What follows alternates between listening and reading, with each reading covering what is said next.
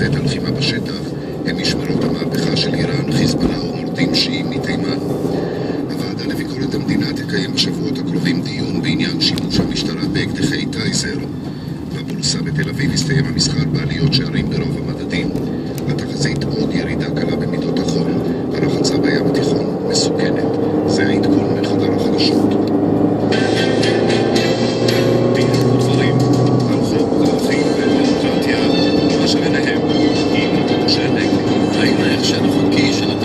לשחרור טרוריסטים רוצחים מכרסם באמון הציבור במערכת המשפט. על פגיעת התקציב החדש וחוק ההסדרים בזכויות החברתיות של אזרחי ישראל. האם הכתבים הצבאיים שיתפו פעולה עם צמרת צה"ל בחתרנות עבריינית נגד שר הביטחון? אין דברים הערב לאחר חדשות 7 ברשת ב'. מוקד התנועה בחסות. העיניים יבשות, הן לא קומות. העיניים צורבות, הן לא קומות.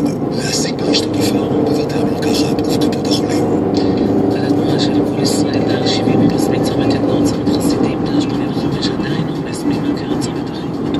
איילון דרום עמוס מחלף רוקחת מחלף לגוורדיה דרך 446 מבתית יערות עד צומת שילת דרך 553 מבית יהושע עד מחלף גולק דרך 5 עמוס מגלילות מערב עד גלילות מזרח דרך 38 משער עד נחל ירושלים כביש בגין חסום לדרום לתנועה בגלל עבודות בכביש ודרום דרך 40 עמוס מצומת גורל עד להבים דרך 65 בצפון עמוס למחלף ירון עד ערה דרך 722 מצומת התשבי עד שדה יעקב דרך 79 עמוס מקריית עד ביאליק עד אפק.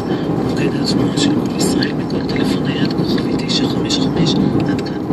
SP מצופלסט, מערכת ביתית להולכת מים, בלי נזילות ובלי קורוזיה. אין SP מצופלסט, לא פותח ברז. זה רשת ב' של כל ישראל, משדר ספורט יומי, מגיש יואב אביטל. שלום, לרובן ון פרסי לא באמת משנה מי עומד על הקווים. מוריס, פרגוסון, ממשיך להפציץ. אתמול זה הסתיים בצמד בחגיגת פתיחת העונה שאליה הצטרף גם וולבי. 4-1 ליונייטד על סוונזי. וויין רוני שוטט במגרש חצי שעה עד שהשופט שרק לסיום. האנגלים התפעלו למה הוא לא חגג את הניצחון. מתוסכל, חברים, כולו ללכת כבר. כשצריך לצבור לפחות 100 מתוך 114 נקודות בעונה, אין זמן לגישושים של פתיחת עונה. אם לא פתחת בשיא, העונה יכולה להיגמר אחרי 4 מחזורים. 4 נקודות מ-12 אפשריות לא יספיקו לריאל וקרלו, גם השנה הזאת, כמו שלא הספיקו למוריניו בשנה שעברה. ריאל מדריד אחרי מהפך ענק בקיץ, הרבה יותר סימפטית, בסימפתיה היא כבר זוכה.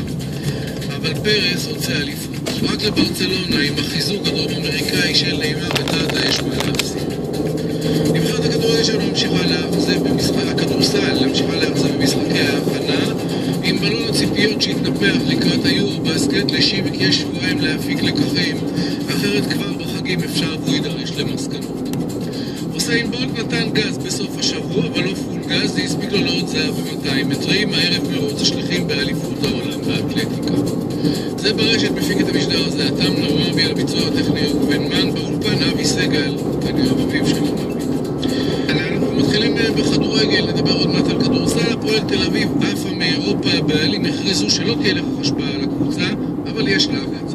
יש דרישה בלתי מתפשרת להישגים כאן ועכשיו. ובכלל, מתי תתחיל הליגה, ומה עמדת הפועל תל אביב גם בסיפור הזה. שלום לאחד מבעלי הפועל תל אביב, בחור צבן. ההדחה מאירופה עשתה לכם חור לא קטן בתקציב המתוכנן. ההדחה מאירופה הייתה מבוסדת, היא עשתה איזשהו חור, החור הזה שיעצור לנו את התהליך שהתחלנו בו, הוא לא יעצור את העונה, אנחנו תחמנו, יחד עם זה אנחנו ממשיכים קדימה, ואותו אומרת שאנחנו התחלנו, לא זה מה שישנה כרגע. כן, אבל בסך הכל מדובר פה במשהו כמו 20% מהתקציב, איך תתגברו על זה?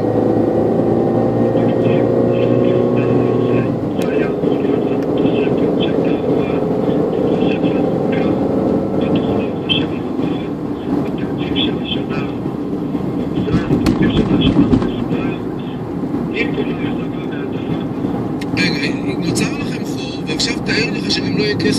אותו, אז בכלל יהיה לכם בור, לא חור.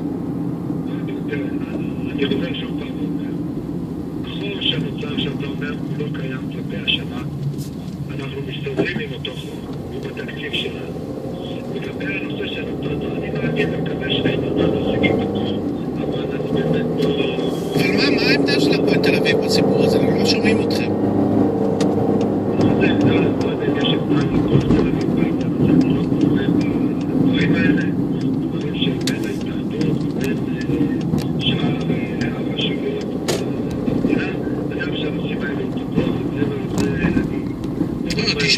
תשמע, רגע, אני רוצה... זה נכון, אבל אני רוצה לשאול אותך, תשמע, אתה אחד הבעלים, אתה בסוף הדרך נדרש לשים יד בכיס, להביא כסף מהבית. עכשיו, אני בטוח שיש לך עמדה, אני בטוח שאתה מכיר את העניין הזה. חלק מהתקציב של הפועל, האנשים טובים, כולל המאמנים, נדרשו לעזור מבחינה תקציבית, בתקציב של הפועל, מופיע הסעיף הזה גם כן. אוקיי, עכשיו תגיד, המעמד של רן בן שמעון יציב?